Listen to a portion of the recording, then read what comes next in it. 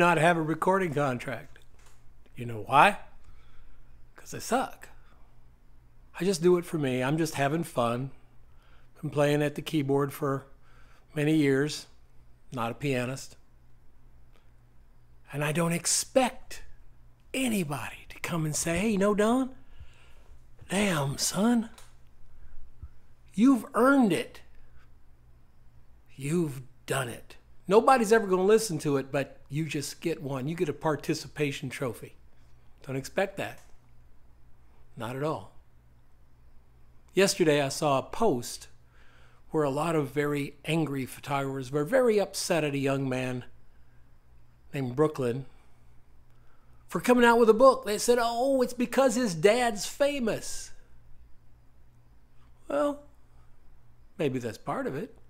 They said, nepotism. Oh my God, nepotism. Oh yeah, like we haven't seen nepotism before, right? President Bush, President Clinton, almost President Clinton. Nepotism?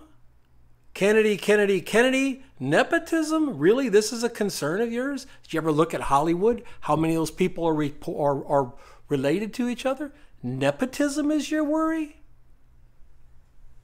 You're just jealous.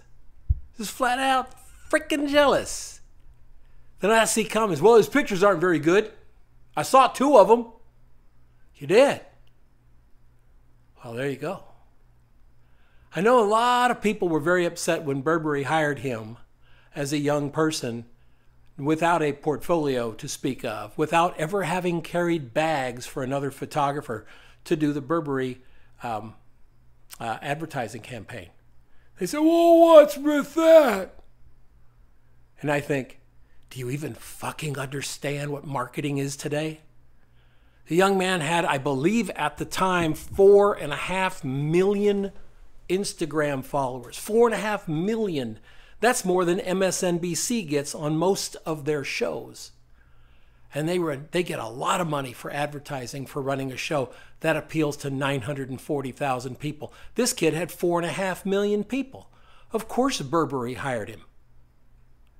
What if his photography wasn't even that good? Of course Burberry hired him. But why get mad at him?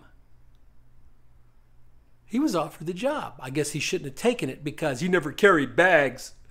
He never did a portfolio review.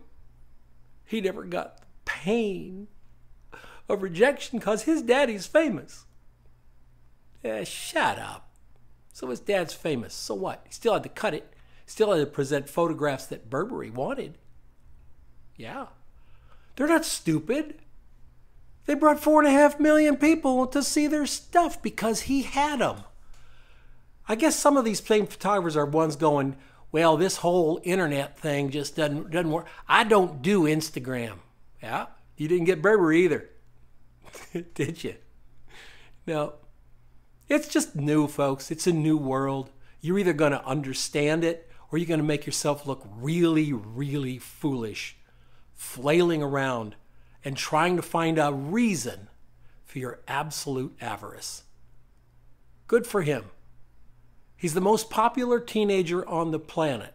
I suppose he could get offers to do a lot of things.